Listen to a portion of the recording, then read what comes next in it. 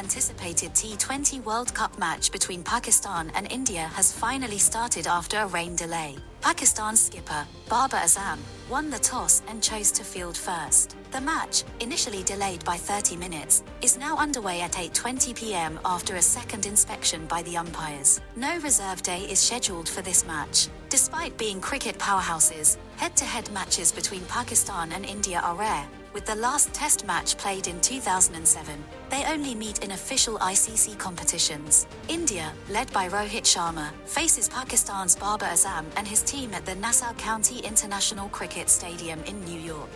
The venue has a capacity of 34,000 and was built earlier this year. Tickets for this match were sold out months in advance. A loss in this match will significantly impact Pakistan's chances of qualifying for the Super 8 stage of the tournament. According to 𝐒𝐭𝐲𝐬, there was a 43% chance of rain before the match, increasing to 54% by 11 a.m. New York time.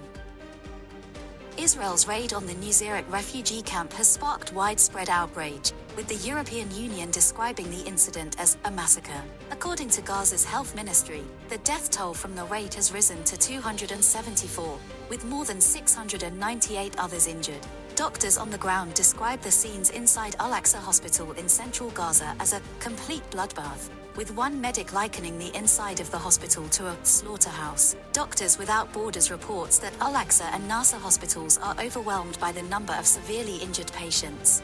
Meanwhile, Israeli forces claimed they rescued 4 captives during the raid at the 𝐄𝐧𝐬𝐡'𝐬 refugee camp, amid heavy criticism due to the significant civilian casualties. One Israeli officer was killed during the operation. On the other hand, Hamas's military spokesman said that Israel killed captives during the 𝐄𝐧𝐬𝐡'𝐬 operation, but did not specify the circumstances or the number of people killed. Since the conflict began on October 7th, at least 37,084 people have been killed and 84,494 injured in the ongoing war between Israel and Gaza. Narendra Modi has been sworn in as India's Prime Minister for a 3rd term. The ceremony was attended by leaders from neighboring countries, including Bangladesh, Sri Lanka, Bhutan, Nepal, and the Maldives. Modi's Bharatiya Janata Party did worse than expected in the general election, relying on partners in the National Democratic Alliance for a majority in parliament.